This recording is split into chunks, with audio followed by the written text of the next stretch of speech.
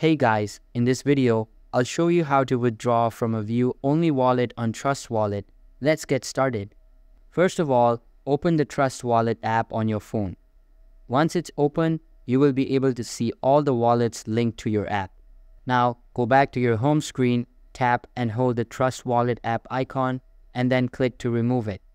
But before uninstalling the app, make sure to save your recovery phrase in your Notes app. This is the security phrase you received when creating the wallet, and it's very important to have it saved on your phone. Next, open the App Store and search for Trust Wallet again.